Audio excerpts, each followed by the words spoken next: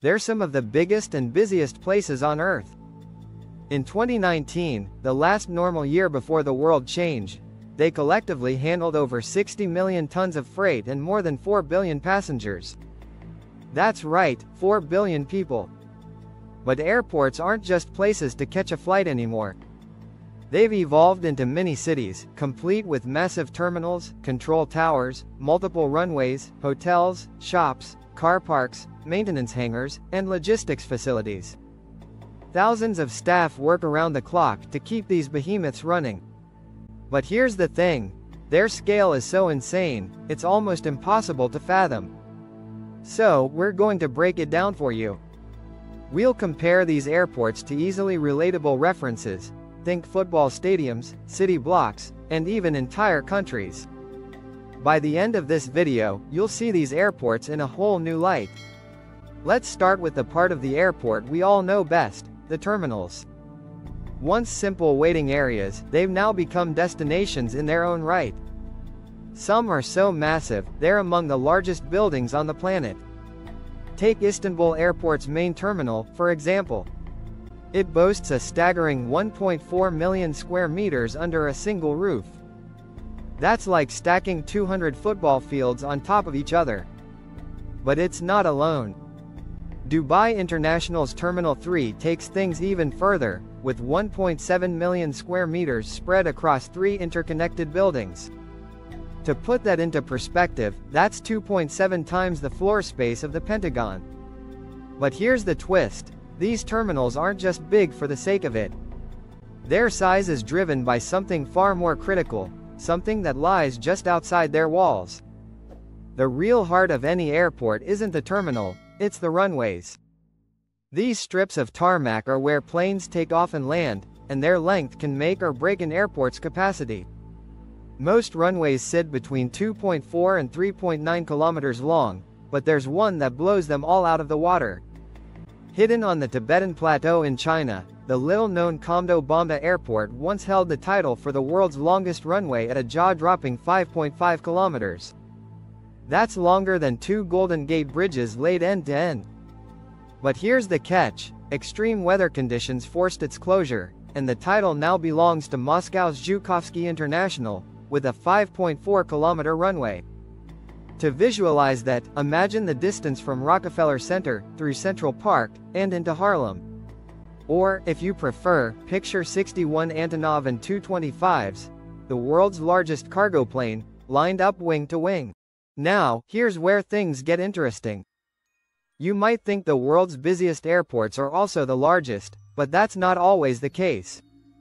Take Atlanta's Hartsfield-Jackson International, for example. From 1998 to 2019, it was the world's busiest airport, serving over 110 million passengers annually, equivalent to the entire population of the Philippines. But in 2020, it lost the top spot to Guangzhou's Baiyun International due to the pandemic. Despite its busyness, Atlanta's airport covers just 19 square kilometers. That's 39 times the size of Disneyland but still 7 times smaller than the Denver International Airport, which is more than twice the size of Manhattan. But wait, there's more. While Atlanta handles the most passengers, the title for the busiest cargo airport belongs to Memphis International, thanks to the explosive growth of e-commerce. Some airports don't just expand, they literally create new land. Take Hong Kong International, for example. In the 1990s, the airport reclaimed nearly 10 square kilometers of land from the ocean.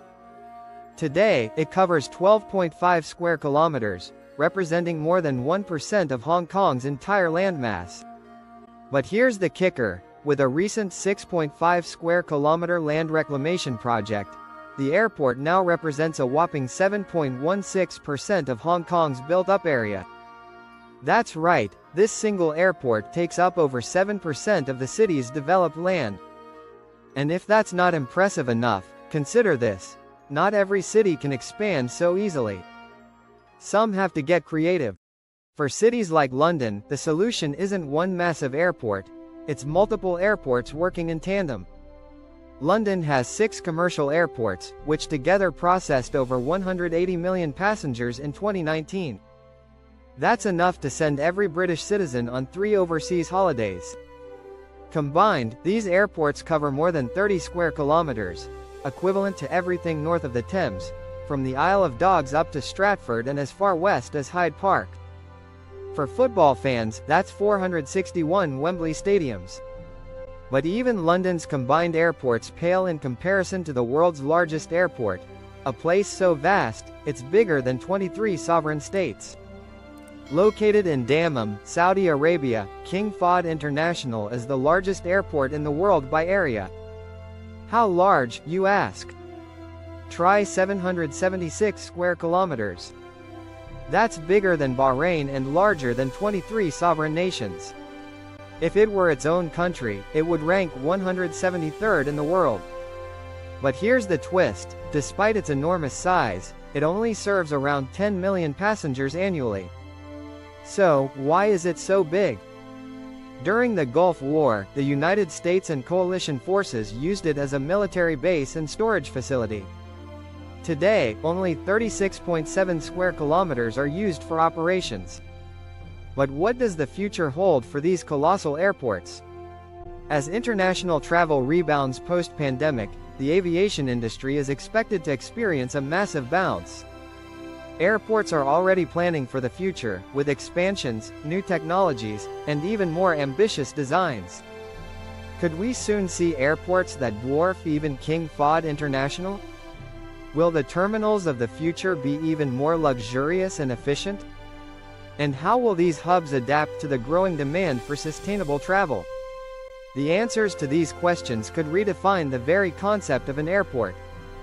From the busiest hubs to the largest runways, and from land reclamation to multi-airport cities, the world's airports are feats of engineering, logistics, and human ingenuity.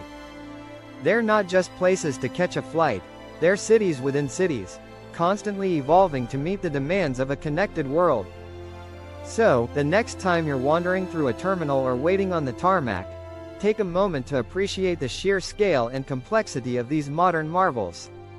Because when it comes to airports, the truth is often stranger and bigger than fiction. Thanks for watching. If you enjoyed this journey through the world's largest airports, don't forget to like, share, and subscribe for more incredible insights. And let us know in the comments, what's the most impressive airport you've ever visited?